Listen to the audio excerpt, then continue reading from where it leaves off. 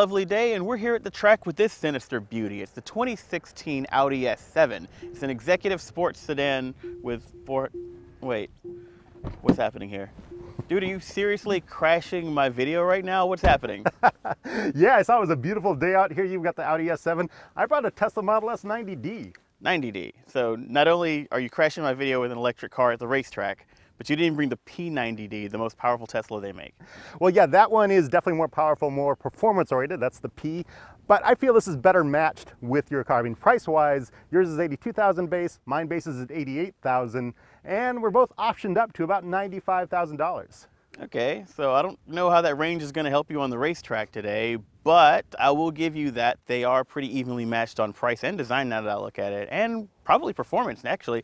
I've got the 4-liter twin turbocharged V8 engine that gets me 450 horsepower, and that's going to go through a 7-speed DSG on its way to Audi's Sport Quattro system. With 406 pound-feet of torque, my 0 to 60 time is 4.5 seconds. What have you got? Well, that's a really good engine. I really like that. I actually have 2 electric motors, one on each axle, so I've got all-wheel drive. Each of those motors is 259 horsepower, and that somehow adds up to 417 horsepower. I don't know how that math is done, but it also adds up to 485 pound-feet of torque. And I've got the 90 kilowatt-hour battery here. Tesla says that gets this car to 60 miles per hour in 4.2 seconds. That's faster than your car. It's going to be close. And it looks like you've got me beat significantly on torque, but I've got you beat on horsepower. So it looks like we've got a battle of torque versus horsepower, newfangled electricity versus good old-fashioned turbocharged gasoline. You want to put them head-to-head? Yeah, let's do a drag race. Oh, we got the whole track today, right? So why waste it? Let's do some circuit handling, because I think that this Audi is going to show that Tesla a few tricks. Okay, but we'll do the drag race next, right? Yeah, we'll get around to it if you've got some range left at the end.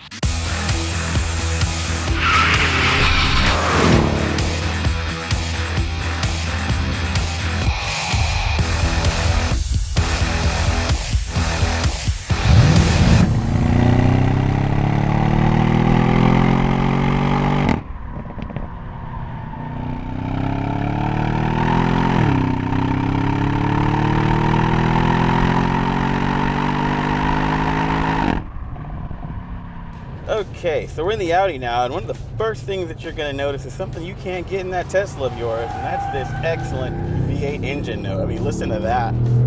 That's a good roar. That's a nice growl. It just underpins the whole thing, and when you let it off, you hear that backfiring. That's pretty cool. Yeah, really good acceleration, snappy performance from the DSG, and we've also got a lighter car here than the Tesla. We've got batteries to carry around, so the Audi feels a lot more nimble around these tight turns. Yeah, but I'm also feeling some weird body stuff. It feels kind of soft, and there's definitely some body motion in these corners. Yeah, well, a little body roll is good, but that's mostly because we're on Audi's air suspension, and that's going to have dynamic and comfort settings. Right now we're in dynamic, and it doesn't do a great job of mitigating roll, but it does a pretty good job of making sure we've got grip where we need it. And fortunately, we've got Audi's torque vectoring system on the Sport Quattro to really help us rotate in these turns and make this big old car feel really dynamic.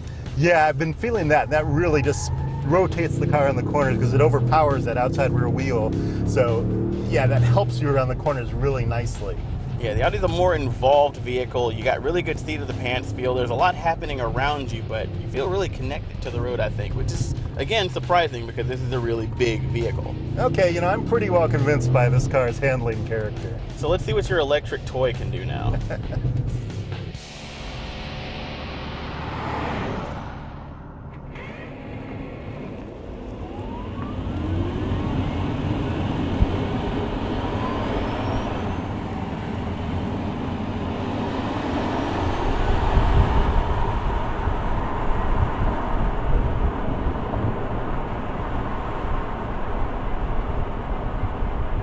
Do you hear that?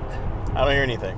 That's right. That's the sound of electrons. That's the sound of the future. That's the sound of the 90 kilowatt-hour battery pack driving these twin electric motors. And that's the sound of wheels spinning around these corners. Yeah, we're not for the wheel spin. The future would be sounding pretty boring right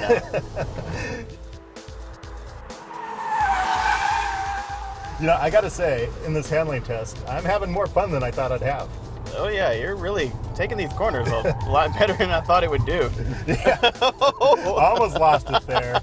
Yeah, there's some understeer, but this has an air suspension, and it's really holding this car nice and stable in the corners. I mean, just a lot better than I thought it would. Yeah, but you don't have the same sort of like torque vectory rotation that you can kind of feel when the Audi's on the edge. That's true. I mean, this does have the all-wheel drive, but it doesn't have that sort of pro level of cornering ability that this does. And we'll find that out on this really tight corner here.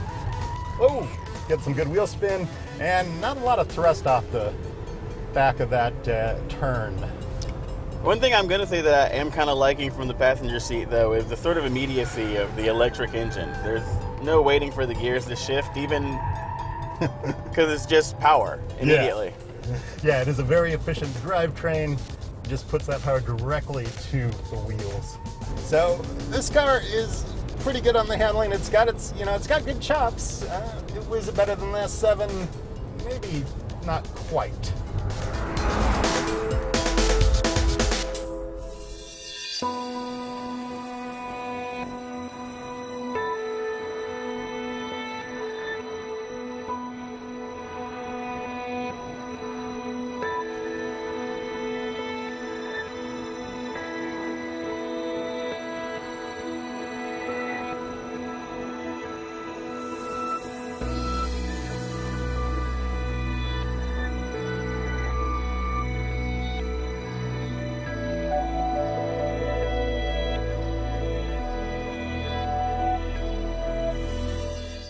So that was fun. Yeah, I guess we can say that the Audi handily wins the handling contest, right?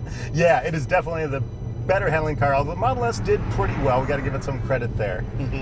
So drag race now, right? Well, before we get to that, neither one of these are race cars. They're luxury sedans. Let's see how they do in the real world. What sort of creature comforts we have before you waste the rest of your battery on it.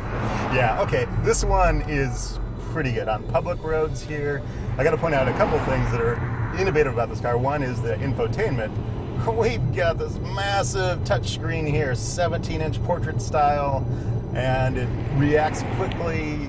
This car is connected. It's got a built-in 3G connection, I believe it is. Well, it's good. I see an LTE logo. Wow, that's crazy. Oh. And that's a big old screen, man. That's a lot of pixels. I mean, what do you even need that much screen for? Well, for navigation, for one, we're looking at Google Maps here, showing satellite imagery. Really beautiful. See exactly where we are. I can also switch around different screens here. I can push for audio. I get to see my audio sources. I can look at energy consumption. I can even look at a full-on web browser here. Just tap this twice and oh, I guess you got in this car before me. Yep, that's definitely my Instagram feed, and that is the Audi's massive grille. Okay, we'll leave it. Okay, there's one more thing I got to show you about this car that's really cool. They call it Autopilot. So they built in a lot of sensors around this car. If I just want to cruise down the road. So, how's it going? All right, so you're showing off, and I'm Instagramming right now. Who's driving the car right now? Yeah, hands-free. It's kind of driving itself. It does a good job of keeping itself in the lane. In fact, if I'm on a multi-lane road, I can just hit the turn signal, and it'll change lanes by itself. This is really leading up to the self-driving car of the future. They're really being aggressive. So the Tesla is so boring, you don't even want to drive it. Let me show you what a rear driver's car is like, and we'll hop in the Audi next.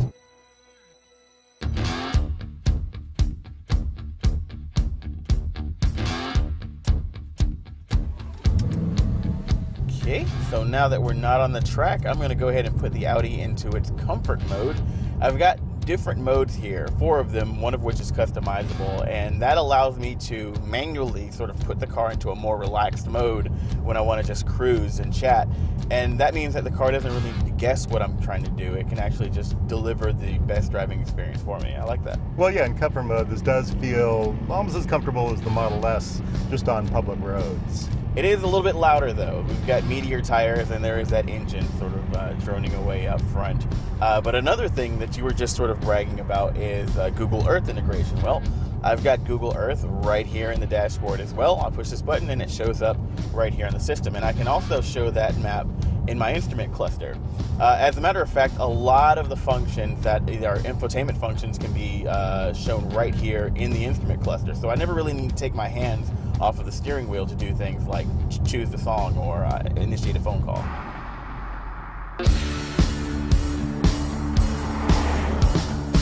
I also got to comment, I like this carbon fiber trim in this car. I guess that's the Sport S7 thing. Yeah, and on the whole, the Audi has better materials in its cabin. It seems more like a premium, like a luxury sedan, as opposed to the Tesla, which is very sleek and futuristic. The materials in this car just make it seem more put together. Another thing that I kind of want to concede is that I don't have nearly as cool of autonomous driving features as you do. I've got things like adaptive cruise and lane departure warning and lane keeping assist, but nowhere near as autopilot-y as what we saw in the Tesla. So I'm gonna have to give you that point as well. Okay, so just for like on the road and everyday car, where do we land? I'm leaning Model S. I'm actually also leaning Model S. That car is a lot quieter, which makes it a little bit easier to live with, and you've got more G-Wiz features. And the Tesla also gets updated via software, whereas with the Audi, this car is getting a little old. All right, so drag race now, right? All right, you finally beat me down. Let's get around to that drag race, and let's see which one of these cars is faster in a straight line. Okay.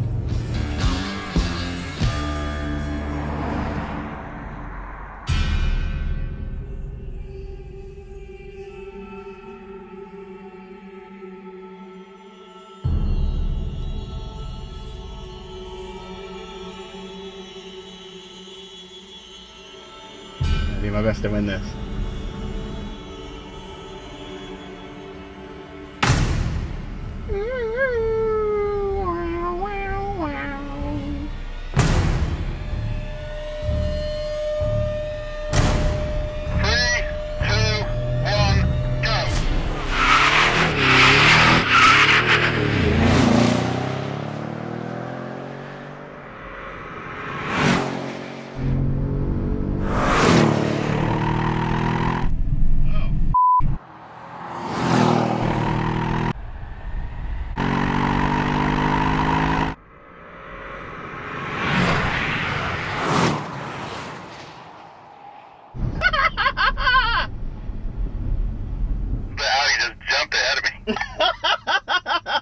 Yes!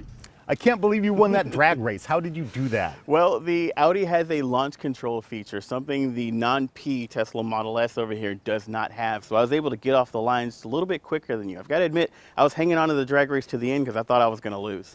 Yeah, well, we do have to come to a conclusion which car we like the best. So where do we stand on that? So we both agree that the Audi is the more dynamic handling car, and we both saw that it wins the drag race.